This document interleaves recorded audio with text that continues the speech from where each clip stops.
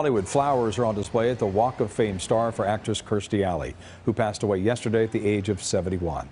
Alley received her star back in 1995. She died after a short battle with colon cancer, and doctors say it's one of the deadliest forms of cancer, and screening is key in fighting it. KCAL9's Pozen spoke with a doctor and a survivor today. I'm flying. I'm flying. I'm doing a good job. She was a star on the big and small screens. And now we know actress Kirstie Alley was diagnosed with colon cancer before she died Monday. Her manager telling us it was only recently discovered. It's a cancer Melissa Ursini knows all too much about.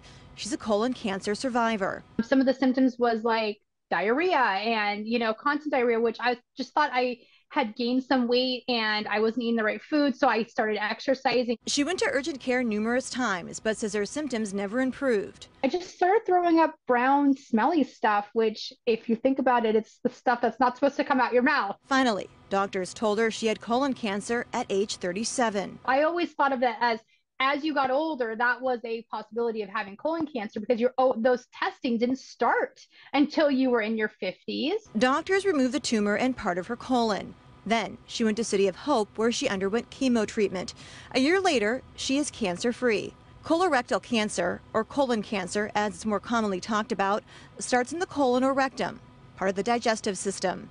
It's the third leading cause of cancer deaths for both men and women.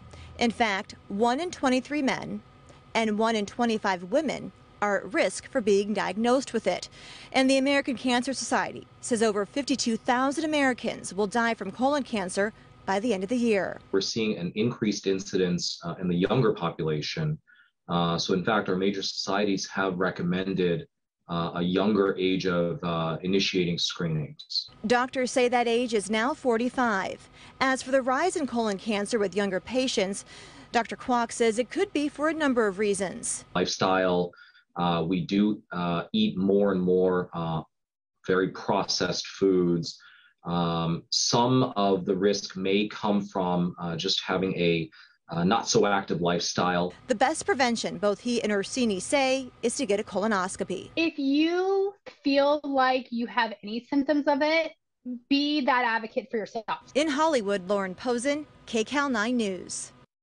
And with that, for more information on colon cancer awareness and what resources are available to you, just go to our website, KCAL9.com, and click Seen on TV. LA